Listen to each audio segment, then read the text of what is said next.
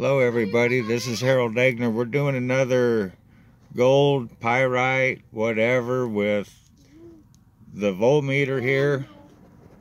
We got numbers, we got it set over. I don't know if you can hear the tone. I hope so.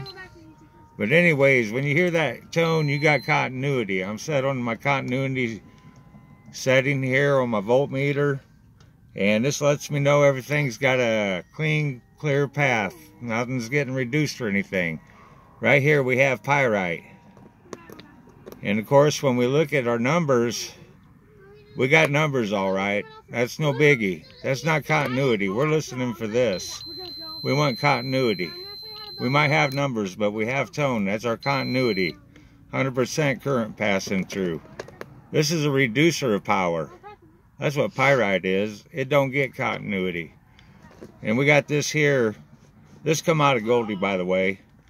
And we got this here. This broke off of here. And I hate it when things break, but that happens.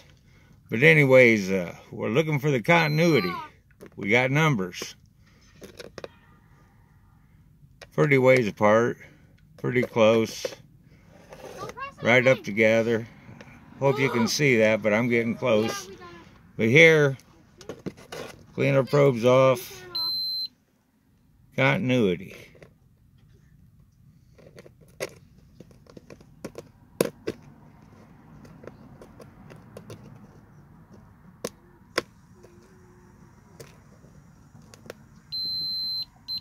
That's going through it. Continuity, side to side.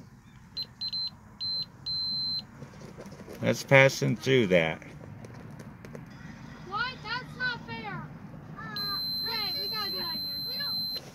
Continuity.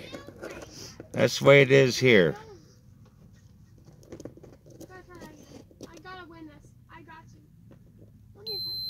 Continuity. Clear across. We got a tone. As you can see, we're a ways apart. Look at that. And here with the pyrite, you can't do that.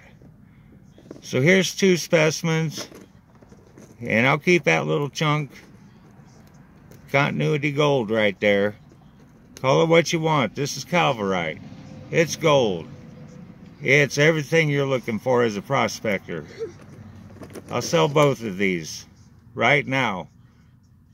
$1,000. That sounds fair. That's gold versus pyrite. I think it's worth it. I wouldn't pay any less.